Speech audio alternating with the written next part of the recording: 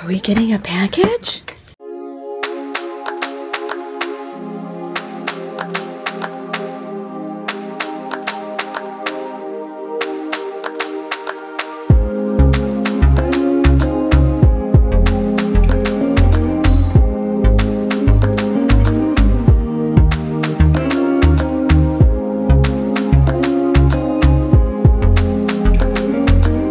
Welcome everyone to another video. Today I've got a really good friend of mine and she has a tiny home. I am so impressed and super interested in the tiny home lifestyle, and I want to show you guys her amazing home. Super cute, it's really small, but let's go take a look. Hey Tabitha! How are you doing? Good. So you've got a 26-foot 315 square foot tiny home. We just did the math, so I'm gonna say yes. Yes. Yeah, we did. We did the math. So you have this amazing tiny home, and it's on, we can see the tongue of the trailer right there. Mm-hmm. It was built on a trailer. Right now we took the wheels off and it's up on blocks, and we chained it to the foundation because we get really bad northeast winds over here, and my grandpa was afraid that it would literally blow over. Yeah, I would be a little afraid of that I mean, too. It's not on, still built on the trailer, it just can't, it would be a process to get it to move. Yeah, you've got the skirting on the bottom, but at the end of the day, it's still mobile. And it still meets the coding for that as far as like regulations and stuff go. Awesome. Yeah. Even though out here in the county, there's not really a whole lot of regulations, but I know in Bellingham, they're pretty strict about it. But if you wanted to say, move into a city limits, it would meet all those? Yeah, because it is plumbed, and like Bellingham's weird, they don't allow off-grid dwellings within city limits. Mm-hmm. So if I didn't have an actual toilet and power hookups, I wouldn't be able to move it, but because I actually do have a toilet that hooks up to sewer, I'm allowed to. Awesome. Yeah. So let's look at your outside decorations. They are super adorable, and your kind of theme for your tiny home. I want to be the witch in the woods. I want to be like that cool, eccentric old lady who lives up in the forest and has this cute little cabin, and everybody thinks the witch lives there. Oh my god, I love it! My theme, like a lot of the plants that I have are herbs. Like there's valerian, there's white sage, there's fennel, there's some lemon, basil, and stuff like that. And I just like that whole vibe. You know, the witch scent. Well, let's go look at them. Yeah. A lot of the stuff I have too is just stuff I found either around the property or at thrift stores and stuff. Very few things that are in my tiny house were bought brand new. So the plants, I literally found those in the shed and planted some plants in. Oh, nice. Yeah. I like this chair. That, another thing that was just out in the shed. Grandpa had it. I might paint it someday, but I like how it looks right now. So this is gonna be really cool though. So the rain chain that's hanging out in front, we're gonna put right here. And then we have an antique washing machine that's just yard art. So we're gonna bring the antique washing machine right here. We'll have the rain chain going down into the washing machine, and then it will drain out into over here. Eventually, I want it to drain out and put 3 food grade water barrels right here. Okay. And have water storage. Okay, yeah. You know? Eventually, eventually I'd like to be off the grid as much as possible. So I would like to get like a rainwater storage system going on over here. And now we're at your back porch. Very cute. Where we ate breakfast this morning. Where we had very picturesque breakfast. Very wonderful breakfast. I love the bright pops of color. The purple front door, gray on the top, gray on the bottom, and I like the stained wood in the middle, which is the signature style of the tiny home company you went through. No, he paints them too. Oh, he does? Yeah. Okay. Yeah, he doesn't really have a signature. He has, so the guy who built this is out of Bellingham, Big Freedom Tiny Homes. He has 2 basic floor models that he does. One's this, which is the 26-inch long one. 20 foot, 26 foot. 26, yeah, foot. And then he has the 28 and the 30-inch one. So the 28 one is just on a bigger trailer, and the 30 one has a pop-out that comes out. So he's got 3 basic floor plans, and you just get to pick out the details, like the countertops, the backsplashes, and everything like that. So. Let's go check out the inside. What is in here? This is the propane. So there's 2 propane tanks in here. 2 big old propane tanks. And what runs off the propane? The stove and the water heater are both propane. Awesome. The heat's electric, but honestly, I would change to propane heat in a second. Yeah. Yeah. I would love to get one of those Dickinson marine ones, because then you get like the cute little fire going too. Oh, yeah. You know? Maybe someday. Actually, before I do that, I think I would just get a little wood stove. Figure out how to get a little wood stove in here. Mm-hmm. I'd rather have that, but it's tiny, so I don't know how that would work. But this is my hut. Welcome to my crib. Welcome to my crib. It is such a cute, tiny home. I like it. It's my sanctuary. I'm definitely one of those people who needs their own space to like escape to and be away from the world. So the decorations are so cute and definitely fall within your theme of Little Witch in the Woods. Little Witch in the Woods, that's me. So your countertops, what kind of, so you got to pick out the countertops. Countertops, backsplashes, wood. I gotta pick out the floor. I love my floor. I love the floor that I picked out. I love the look of this wood. It's amazing. Tile, cabinets, paint. Most of the stuff he does, he uses piping like this. Mm-hmm. So in a lot of his other houses, a lot of the brackets and stuff are all piping and they're all that silver color, but I don't like that, so I specifically asked him to do it all black. And then we took all the pieces like this and the bar for the ladder, we took them to a guy who powder coated them all. No, I like the dark hints in here for sure. The black hints everywhere.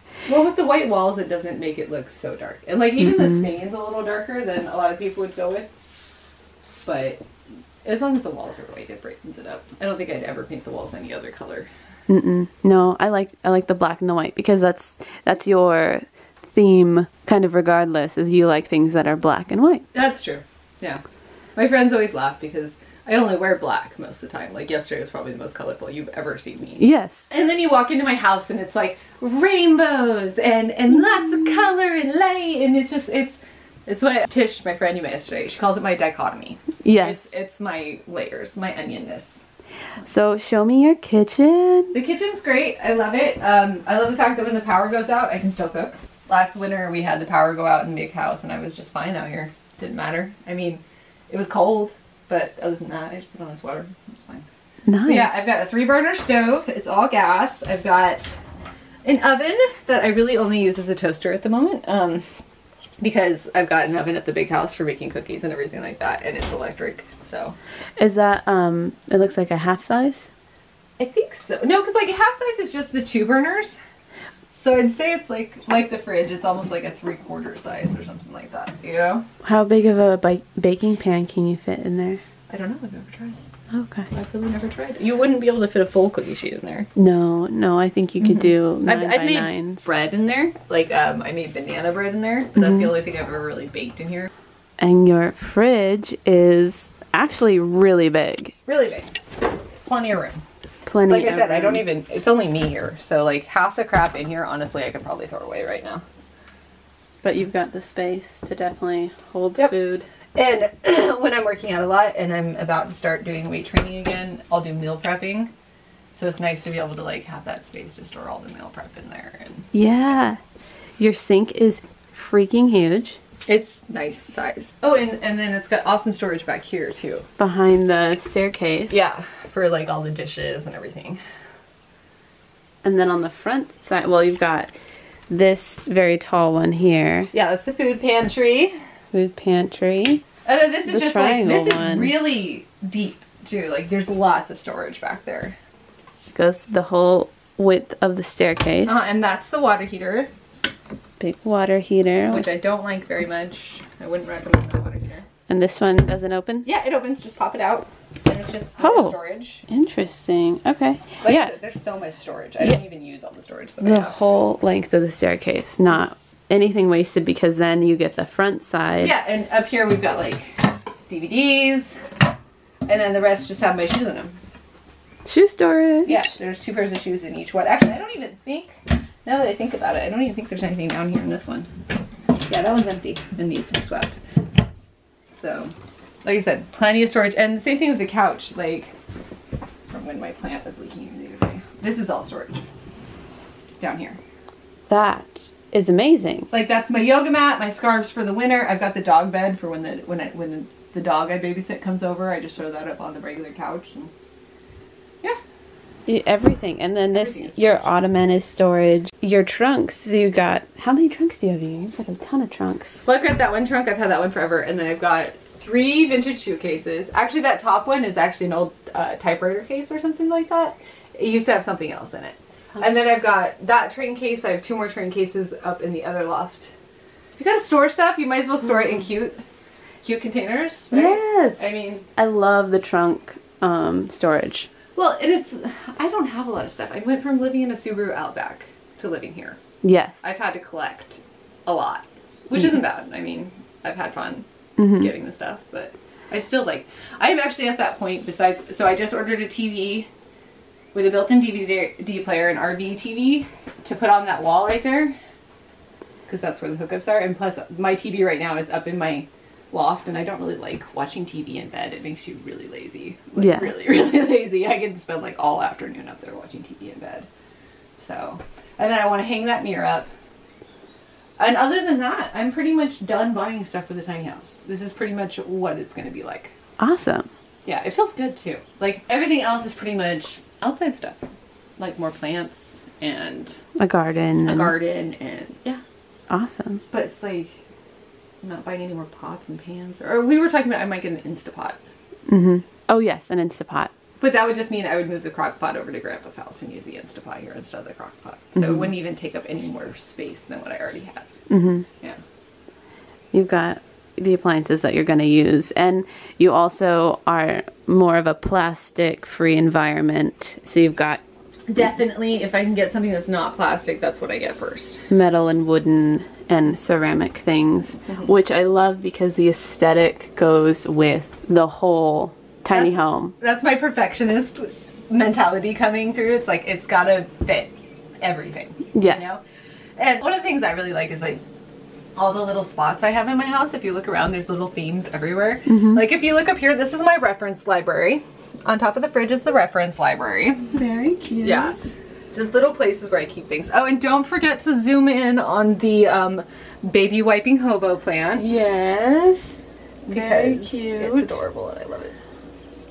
The link is down in the description below. Yes, please buy one of these. They're awesome and adorable. There's also stickers and shirts. Yes. Yeah, you've got the sticker. I've got the sticker on my new day planner. And it's so big. It's nice and big. I liked it. I kind of put it to the side so that I could put another sticker on there. Yes, I love it. My journal for this year, for some reason, has got like a road tripping theme. It's got the hobo theme. It's got the hobo theme. Which you are still transient. I'm still very much a gypsy soul. There's no getting away from that. I like that your bar goes all the way down, and that you have space for, you got one cherry, but you can I actually have another one. I just don't keep it in here because I don't have company often enough, and it was just getting in the way. Yeah, you have your cat grass down there, and I got these carpet tiles at the local Habitat for Humanity store. Oh, nice. Because there was nothing there, and the door is so close to the floor that I couldn't buy a regular rug. Yeah. It would just move it out of the way every time I opened the door. But these are like commercial carpet tiles for like office buildings and stuff like that. But it's the perfect, they were literally like 25 cents a piece. Oh, that's and amazing. And they are the perfect thing. I'll turn on my cool little witchy. See, it's like all these little things. I literally bought this diffuser and it was way overpriced. But I bought it because it's that witchy aesthetic. I like that. I didn't realize it poofed out smoke. Yep. It's my little, it's from Young Living and it's really expensive, but it's also really good quality. It's amazing. I have the perfect amount of pots and pans, the perfect amount of mugs. I have literally 2 plates. Yes. It's all I need. Yeah. That's all I need. And I had you. You were here last night. You spent the night. I'm guessing you were comfortable. The couch pulls out into a full-size bed. It does. It's an amazing... We should have took pictures of that, but we didn't. It comes out to the width, and so this whole area is one big flat platform. We were watching movies. It was very fun. Yes, she put the TV on the stairs. Yeah, the TV went right here, and we just kind of had like a lounge area watching movies. It was good. It's very comfortable, and the potential to do that up here on the loft is just as good.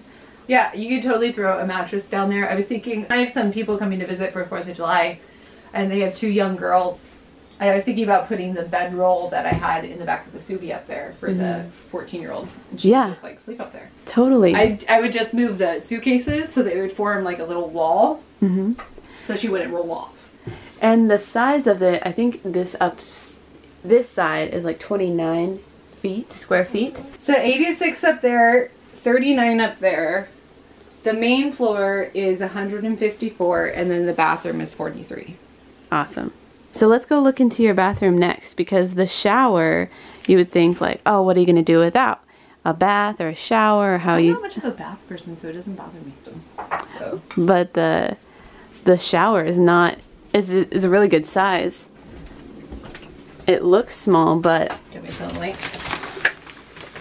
I had a smaller shower in my parents' house. Yeah, it's actually bigger than the shower that I was using over at Grandpa's house. And a lot more roomy. And this is your closet. So this is actually built as a washer and dryer. Oh. It's like if you look in the back here, you can see there's like hookups for a washer and dryer back there.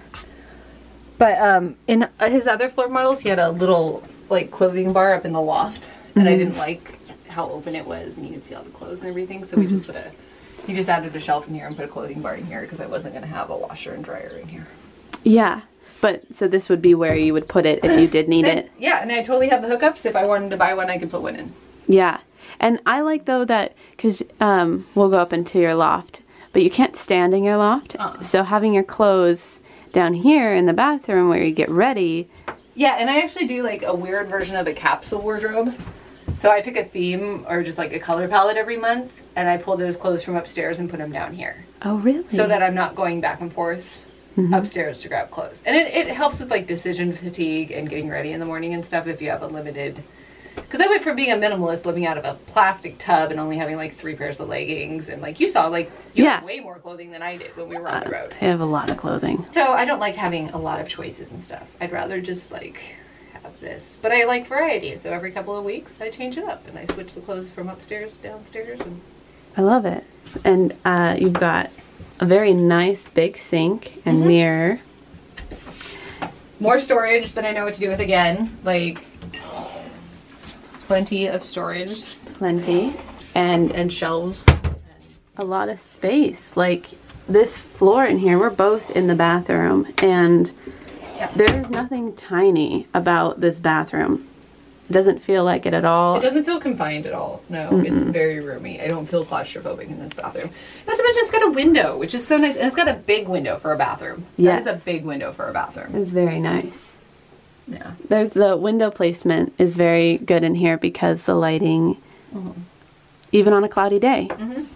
Yeah, I the only light I usually have on the house, like we have these ones on right now for filming, but I leave this one on almost all the time. But that's usually the only light on in the house. So. And this backsplash is, what kind of stones are these? They're just river rocks that have been polished, and you get it in sheets, and they're all stuck to the sheet. They're like kind of cut pieces that are all stuck to this like sheet, and then you put it up, and then you grout over it. I love it. I had to ask her how she did it before. I know, it looks like I put each individual one up there, but first of all, I didn't do it. Shannon, the guy who built the house, did it. Yes. And secondly, it was not that complicated. No, because it's super thin. There's not a... You can see up here, like, how thick the backsplash is. Oops. The backsplash is not even that thick. Not thick at all. No. Yeah. But I love it. I love the exposed rock feel. And like going back to the kitchen and storage, like I've got so much storage in the kitchen too. Like there's this down here. That's storage. That's where the crock pot used to go. Oh, and you've got drawers. Wow. There's a whole bunch of there were people he said before, other people that he built with who just bought a basket and they kept all their cleaning supplies down there because this doesn't get hot at all. Oh, nice. There's no heat that goes down there. I don't know why. It looks like it should get hot, but it doesn't get hot enough to like affect anything that's down there. Awesome. And then like kitchen sink, plenty of space underneath there. Oh my gosh, yes. That's my trash can. Nice cardboard box. And then this too, it's just like, this is like my craft cabinet. I had nothing else to put in there, so it just holds craft supplies. Well, you have to have a craft cabinet. I do. I kind of do. My solution, I have a cat. My solution for the cat box. Yes. It's closed right now because it's still a work in progress. But this is where the cat box is. I wasn't really storing anything down here. And we're cutting a hole in that area right there so the cat can get in and out over the wheel well. That'll be her little walkway in and out of her cat box. The cat grass, I've never even heard of this because people who own cats and a bunch of plants, a lot of house plants are poisonous to the animals, and cats love nibbling on them. Oh, especially indoor cats, they need the greens. They need the nutrients that they get from the grass. And that's why a lot of times they will nibble on other plants even if they might be poisonous. So she was starting to eat my plants, and I went to the pet store and I just picked up some catnip and some cat grass. I'll replant the catnip and it'll continue to grow, but the cat grass doesn't. So it doesn't. I'll have to buy new cat grass. I kind of want to get a chia pet though. Oh, Instead of the cat grass, I want to get like one of those chia pet things that grows grass on them, because I think it would just be funny if my cat was like eating Bob Ross's hair or something. Oh, that's funny. Well, let's go up into your loft bedroom. I'll follow you up there. You can't stand up, but it's not necessarily a big part of the situation. Hey, Salem.